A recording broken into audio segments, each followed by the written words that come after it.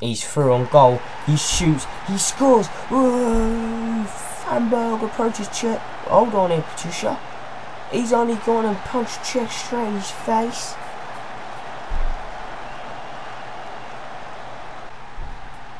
Oh, the fans are furious. Look at them as they tumble onto the pitch. Wow, they've raided the pitch. The stewards are literally on the floor. Wow, hooligans. Look at them. Hooligans. I know, it's tragic, Dave. I just can't face the loss.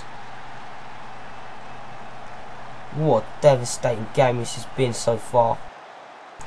Look at them, furious, smashing up the whole place.